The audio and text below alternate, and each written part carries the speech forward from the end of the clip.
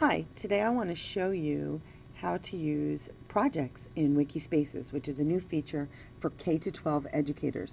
So if you have a K-12 or higher education, a plus or a super plan, you can have projects specifically for your classroom work, and you can use them for assignments or activities. If you have that kind of wiki, all of a sudden you will see this little icon pop up in your Wikispaces. If you click on it, projects,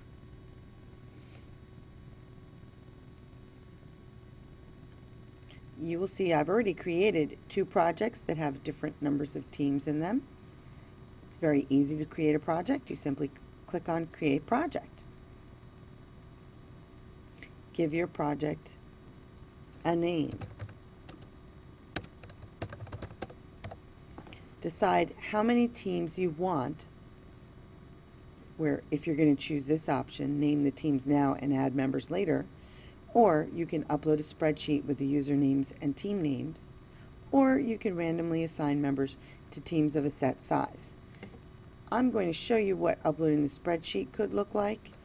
You can upload a CSV, XLS, or XLSX spreadsheet file from your computer if you put the usernames in the first column and the team names in the second column.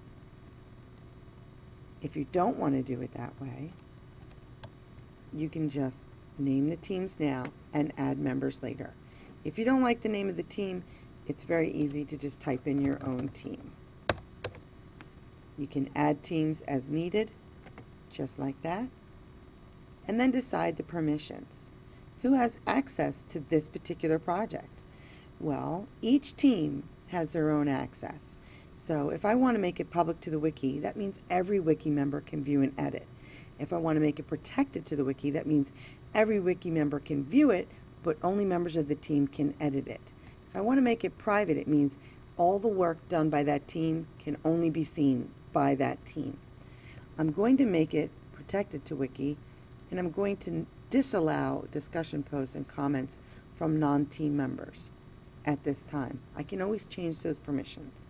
I'm going to click on Create, and you will see what happens.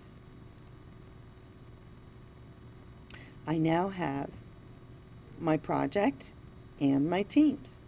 It's very simple to add members to my teams. Since I didn't upload a spreadsheet, all I have to do is drag them in, and they show up in the team.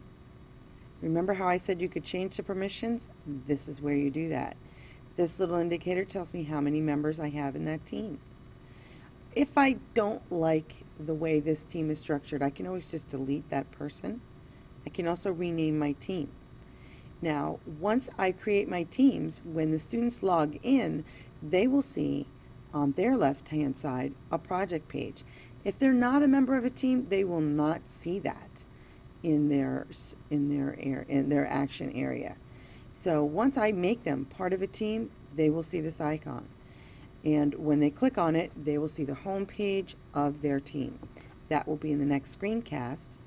I just wanted to show you how to add members easily to a team,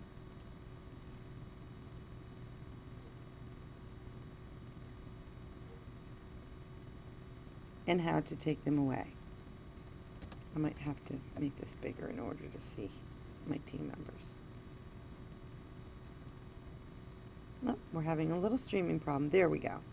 I did add this person a few times, so little streaming issue. And again, it's very easy to remove your team members. And that's it.